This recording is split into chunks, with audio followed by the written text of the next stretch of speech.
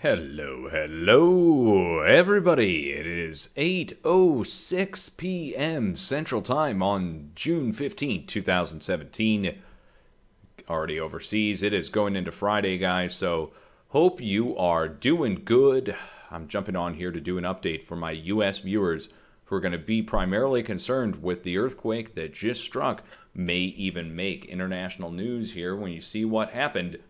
4.5 earthquake struck directly inside the park at Yellowstone International Park. This is now an international protected zone by the UN. Okay, so it's not just a national park. It is an international park. Everybody knows about this. And it's a significant sized earthquake. Now take a look up here to the west-northwest. There was a 4.8 earthquake that struck just a few days ago off the coast of Vancouver Island. That 4.8 has pushed to the east-southeast, causing a 4.5. So 4.5, 4.8 within a few points of each other. I'm going to bring over to the chat and just see what's going on. Check the USGS magnitudes list. Looks like it's larger. Okay, well, let's do that. Let's go check the magnitude list, see if it is larger or not. Hold on, let me get a display capture open here. All right, and we'll go over and we'll check the USGS magnitude page together. So here we are inside the park. If you've ever been up there, it's absolutely beautiful. I guarantee you people there felt it. If they were in like a cabin or if they were in the lodge, they might have felt it. Oh, look at that. Yeah, it was a little bit larger. Look, we got some 5s detected on the list. 5.1. Now, the average on this, and the way they compute is they'll take a few stations and compute between them. But, you know, just seeing it, I'm going to have to say their magnitude might be spot on. It might be just a little bit larger than the 4.5, but the chances of it being a full 5.1, I would say, are less. I'm going to have to go with what they have right now, and it would hold consistency. I mean, it would make sense if it was a few points higher, like if it was a 4.8, because we had a 4.8 off the coast just a couple days ago. So the 4.8 struck here first on the 10th, and here we are 5 days later, and the pressure has transferred, well, 1,000 or more miles to the east on the edge of the craton. But it actually already pushed all the way across the edge of the craton. The first initial shock pushed all the way over to the eastern portion of the craton on the east coast, exciting all the fracking operations, 2.7, 2.6 similar-sized earthquakes at Colorado and Texas fracking ops. 2.7s and mid-range 3s going up to upper 3s near 4 at the fracking ops in Kansas and Oklahoma. So, you know, look, it's been a busy week so far, and we told you it was go time. Now, this isn't the sign of an eruption. I've got good news for you. Right next to this location, back in the 1950s, there was a 7.0 earthquake at Hebden Lake. It didn't cause an eruption, and this isn't going to cause an eruption. This is a sign of pressure transferring across the edge of the plate. Now that you've seen a 4.5 here, we need to be aware at areas at the fracking operations again. We also need to let the people in South Wyoming, Colorado, and Texas know. Look, anytime you see earthquakes up here on the edge of here, you need to watch down to the south and to the east of this location. Let me again sum this up for you one more time.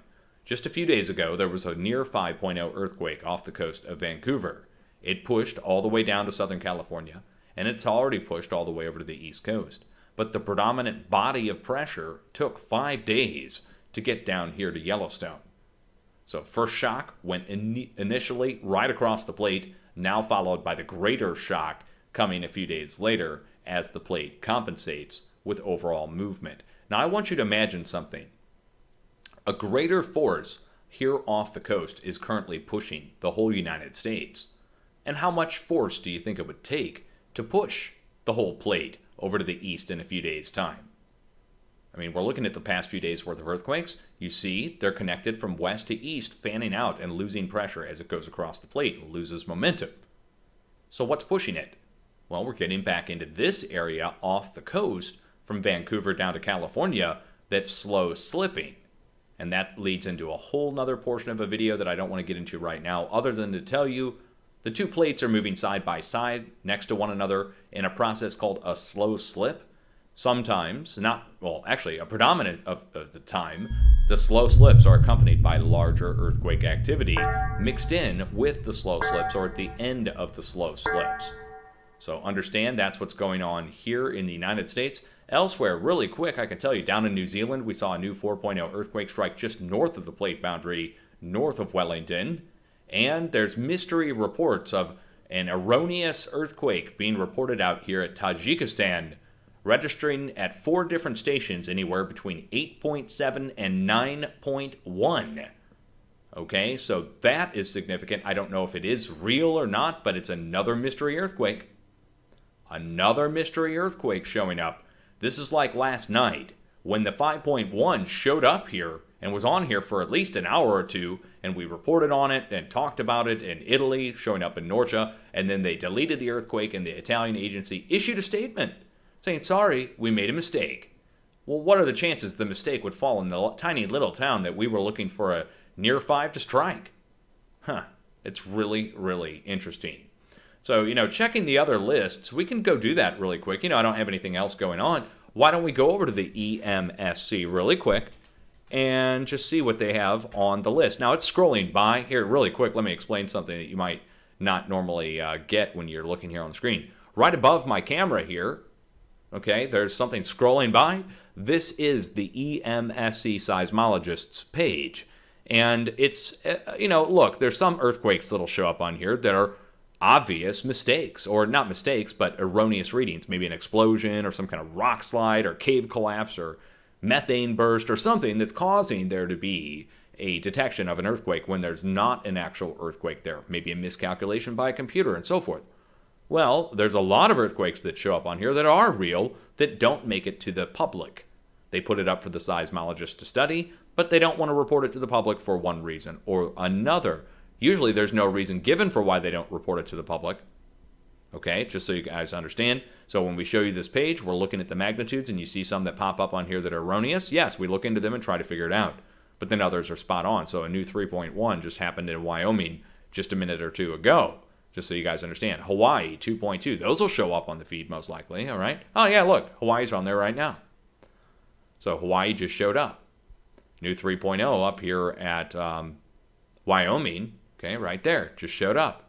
So they take the earthquakes off that feed and use them. So it's just a matter of which one do we want to study and which ones we don't, that kind of thing. That being said, one more time, new 4.5, 4.3 earthquake going up to 5.0 detected, but we'll throw out the high end on that. We have to keep watch on the edge of the craton. Down to the south and east, if you're in Oklahoma, things could go up a notch. I was looking for upper 3.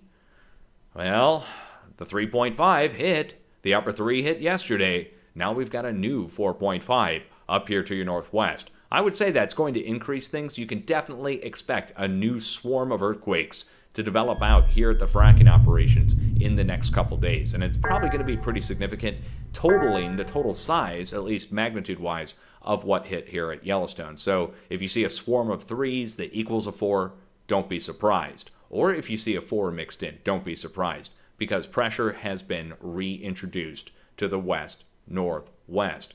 What else do we got going on in chat real quick?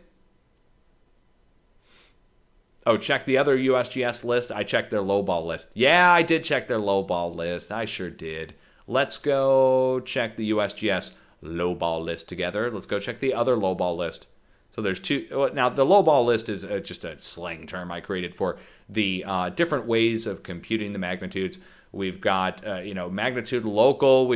So they usually go with magnitude local if it's available. Sometimes we'll do a body wave magnitude and so forth. I'm not going to get all technical with you, but just going down the list, you'll see there again with the different way of computing the magnitudes. You get a slightly. This is the one that actually this might be the one that they wouldn't want to include because it would falsely give you an impression that it was too big of an earthquake. So if you got 6s on the list here, we would throw out the 6, and just as we would throw out the 2 right next to it.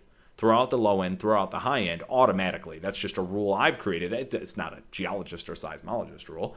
It's just something wise that I do, which is if I see an earthquake and I see a mega point reported and a very low point reported, I usually cancel those out because chances are it's not the ultra high end and chances are it's not the ultra low end. So, a 90% chance it's not the high or the low end. It's a very, unique chance that it's going to be very high or very low. So you go with the broad swath in between, then you start to get into where are the stations, if you want to do the computation on the amplitude and the arrival times and so forth.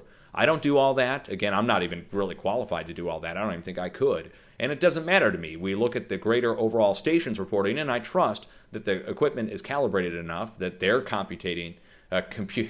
making computations off that, and we should probably just do the same, okay? Technical explanation on that. I'm going to save this video now. Do not be alarmed. We're not looking for an eruption at Yellowstone. It will take something far greater, I believe, in pressure-wise, to cause any kind of magma displacement in the magma chamber. This is inside the park. It was most likely felt by people who are indoors. And, look, with something this size, I know some people go into the hot springs over in Idaho. I'm just going to say it. I'm not trying to cause alarm, and I'm not trying to hurt tourism. But you might want to be careful right about now with the hot springs and the other locations. Just because new pressure has been reintroduced, we go back a couple years, and this same kind of event happened. Yellowstone got hit with 4.0 activity, 5.0 activity at the same time within a few weeks, hit in central Idaho at the western portion of the Yellowstone magma chamber that goes over into Challis, Idaho. And there was a local who normally hiked out there with his dogs, and they would go to a spring and jump in, and the spring they jumped into normally was temperate enough for them to cool off after hiking, or at least enjoy it, and it was boiling. It was beyond boiling. It was super boiling. It was, these super hot springs. And they apparently, it was bad news for them, all right? You can imagine what would happen if you jump into a super hot spring, not knowing that it's super hot because normally you think it would be temperate. Well, that happened because of an increased pressure. Well, it's increased pressure again. You got a bunch of people at the park right now because of the time of year it is. And a lot of people do the hot spring stuff down to the south at Jackson Hole and all the other places. I'm not saying don't do it, but I'm just saying be careful. Because these kind of things, just a little burp from that magma chamber in heat would be an noteworthy increase at the geyser fields, at the hot springs, at the more remote locations that people aren't used to, normally having to deal with this at. So again, keep watch now. This is go time. We are at the June point, that point where we're getting into June 21st, which we told you there's an increase that happens. And now I think it's so obvious. Now it's hitting in the United States. Maybe people will wake up to what's going on. Don't feel ashamed to tell people to be on watch on the West Coast and the Northwest or in the Midwest when this kind of stuff's happening. Look, the deep earthquake event that's happening with all the deep earthquakes around the Pacific over the past couple days. The 7.0 earthquake that just hit yesterday down here in Central America. I mean, 6.9. Okay, they downgraded it. But 6.9, 7.0 earthquake. Or the 6.3 that just hit over here at Lesbos Islands over in Greece and knocked down those buildings and so forth. Okay, it's an increase. It's an increase around the planet. And the increase is due to what? It's due to the tilt of the planet, guys. As we're going into the longest day of the year here in the Northern Hemisphere, there's a certain tilt aspect that's related to this large increase with the deep earthquakes. The deep earthquakes cause shallower, larger earthquakes to spread out around the entire plate. So we're in the middle of the event right now, and they keep striking. The deep earthquakes keep hitting over and over again. So just keep watch on those as well, because they tell us what new pressure is coming in. So if you see a new round of deep earthquakes, it means shallower, larger earthquakes pressing around the plate within days. Okay, so wake up to my people, okay? This is go time. This is where you would normally contact the people you know on the West Coast and in the Midwest and say, hey, just to let you know, there's been a new near 5 up at Yellowstone. Don't worry, it's not going to erupt. Smiley face. And, I know you live right down here in Colorado. Just be on watch. It could be 4.0 activity that comes in your way. If it doesn't hit you, it's certainly going to hit Oklahoma. They're fracking up, so be ready. Hey, by the way, I hope you're having a good day and afternoon. Just when you tell people, don't try to freak them out. Tell them that they're sandwiched between 2 locations. The United States is under serious pressure right now due to other events around the plate. It's not alarmist. It's just obvious. Okay? Peace out. Much love. And have a plan. Be prepared. just in case. Don't be scared. So in order to not be scared, you need to be prepared. And being prepared means looking and knowing what's coming your way, being aware of what's going on around you at any given time. So you see sevens popping off, you see Yellowstone lighting up, you see a bunch of deep earthquakes. That could be like pretty much the signs, all the signs you need that something larger might be coming in the next several days. Not just at the locations on the west coast of the U.S., but we're looking for a very large earthquakes to be developing out over here in the West Pacific in between all of this mess. So if you watch the update, I've got an update over on my channel if you're a new viewer here. I've got an update over on my channel. I do it every day at 4 p.m. It's about an hour long, and it fully recaps everything around the planet, what we're looking for, why it's happening, and so forth. So if you're curious and you really want to know, you can go take Geology, Seismology, YouTube 101 with Dutch Sense and relearn everything if you already learned it. If you haven't learned it, then you're going to learn something new. Okay? Peace out.